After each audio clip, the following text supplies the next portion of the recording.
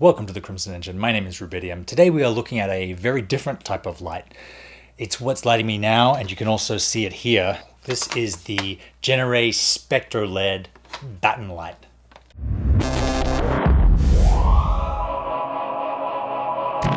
These come in 20-inch, 34-inch, and 53-inch measurements, and they're very different than a typical tube light. So here's the Genaray. This is the Baton or Baton 53. As you see on the back, it has its own little battery that extends the body of the light and serves as both a handle, a mount, and to power the light.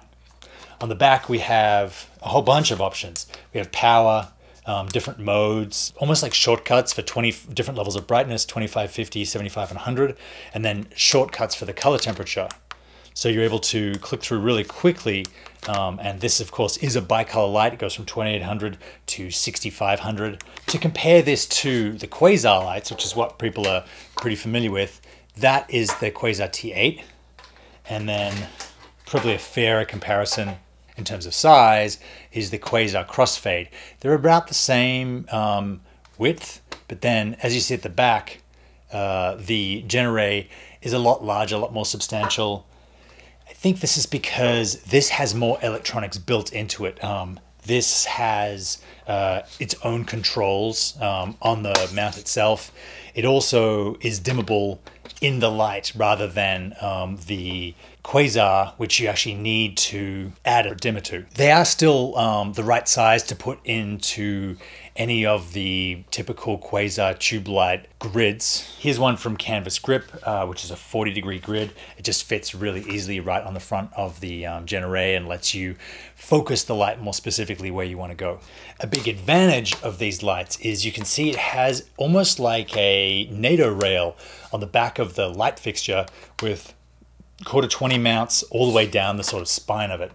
It comes with a couple of different accessories, so that's the attachment, almost like a tripod head, and it comes with this sort of guy that lets you put it on a C-stand or a lighting stand and attach the light to get it anywhere you might want to. That was the 53. I have the 36 here. It's just magnetized to a C-stand arm. Whoops. As you can see, it has these little little feet on the bottom of it here, and they just literally stick in place. I haven't opened these up to see what's inside, but I suspect there's 2 strips of LEDs inside because they are significantly brighter than either the crossfade or the T8 from Quasar. They really do put out a hell of a lot of light, which is not always something you need with a Baton tube style light, but it's super helpful to have when you need it. We used it on a short film previously where I had it connected to the battery and I just turned it on full blast on tungsten and slid it below a car, and it just gave off this awesome light that we didn't plan on doing. It just looked great. One of the main ways that I use this light, I have the 53-inch with the connected battery pack, and I put it on a tabletop tripod inside the 40-degree grid. This means that it's freestanding, so you don't actually need to put it on a stand or rig it anywhere. You can just move it around on its own little tripod, and it will give a great 3/4 backlight or even act as a key for a nice long standing portrait. The 36-inch is $260. The 53-inch is $499. So they are a price point above your quasars, but like I said, the advantage of this light is it comes with everything you need to use it. You don't need to buy an extra dimmer or anything else. It basically has most of the stuff built into the body of the light. The bags that they come with are really impressive. They're like a soft neoprene, but then the bag itself has like a hard PVC tube inside so that you slide the light fixture into that and it's protected from getting cracked or dropped. You could put these into checked baggage, and no matter what the airline does to them, you're pretty certain that by the time they arrive to your shoot location, they'll still work.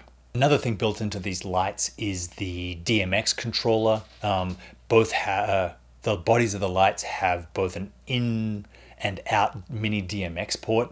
So if you're building some kind of rig, you're able to link them all together and use them as one big light from a like a DMX controller board. I've had these lights for a couple of weeks and actually have got a lot of use out of them. They're They're a really great way to get a lot of light into a small space and run from batteries. You also can connect the 4-pin XLR to a V-mount battery and use them like that if you don't want to buy the optional Baton battery. That's the official accessory of the light. That's my look at the Genaray SpectroLED Baton stick light. Check out the links for the description. Thank you very much for watching, and I will see you next time.